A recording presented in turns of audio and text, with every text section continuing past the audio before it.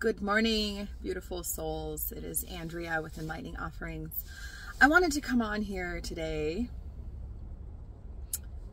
feeling exactly as I look, a little tired, a little poofy, a little worn out, a little tapped out.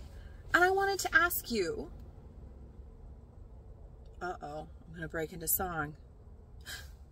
What have you done for you lately? Oh, I'm going to have to listen to that. Okay, I know that's not the words, but you know what I'm getting at. Like, the energetics of the moment are not really aligned with the expectations of the moment. Right now, I am sitting at 9 o'clock in the morning in front of Bath & Body Works, about to go do something for someone else again.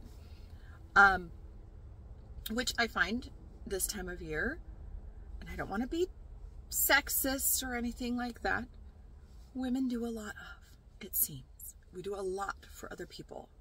So, beautiful friends, family, people I've never met and may never meet, unfortunately. What have you done for you to rejuvenate, to refill, to tap back into your center?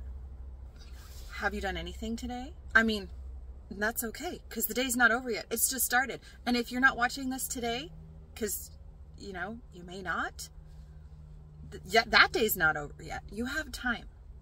What can you do to help yourself today? Because this is a month of shoulds. This is a month where I personally go from one thing to another thing, and I tap into, okay, check, did that amazing, super fun thing. Wow, that was super cool. What's next? Without actually sinking into appreciation and the rest and the integration that we owe ourselves. Yes, the moment is fun and we want to live in the moment. But I think that a little bit of reflection is also important when we do fun things, right? I'm really just letting that event or that moment settle into our souls rather than life being just a progression of to-do lists.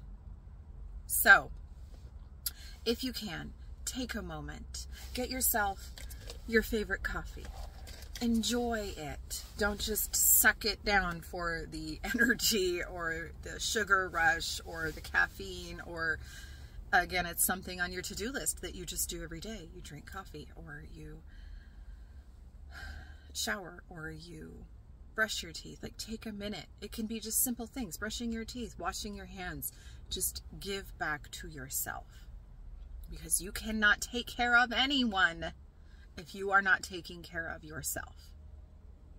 So, what have you done for you today? And if it's nothing, figure something out, because you are worthy, you are deserving, you are important also. So much love to you all, and may you survive and thrive through this holy day season with love shining out into the world. Because the more you give, the more comes back at you. So